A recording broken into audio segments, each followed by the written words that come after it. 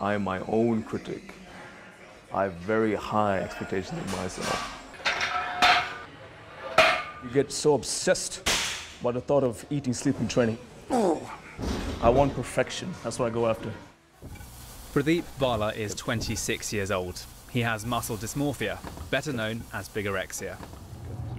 So you wake up at 5:30 every morning and you make 5 meals? Yeah. Yeah, standard really. It's become the norm. When did you first realise you had muscle dysmorphia? Muscle dysmorphia was really recognized within me when I was 18, 19. I wasn't happy when I trained. It was continual negative thoughts even as I trained. If I couldn't get that one extra rep, I would hit myself again. Having lived with the condition for more than 6 years, Pradeep thinks he'll always have it. How often do you go to the gym? About 5 or 6 days a week, depending on the protocol.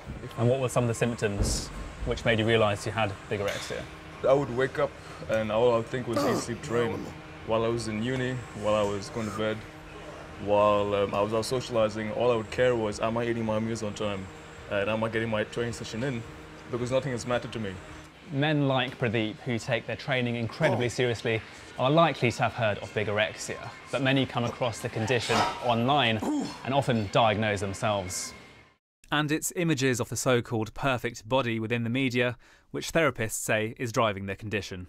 There's much more pressure on men to have a six-pack and to be muscled.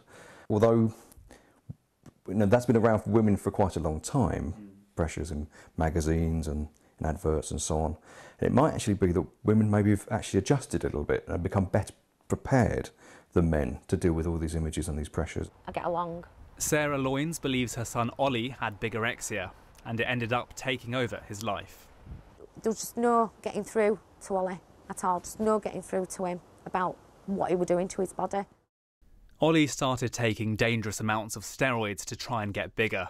Despite suffering 2 heart attacks and a stroke, he continued working out. Ollie had a 3rd heart attack at the age of 20. This time, it killed him.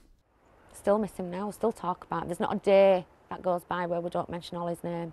Sarah hopes other men will learn from her son's experience and come forward to talk about the condition.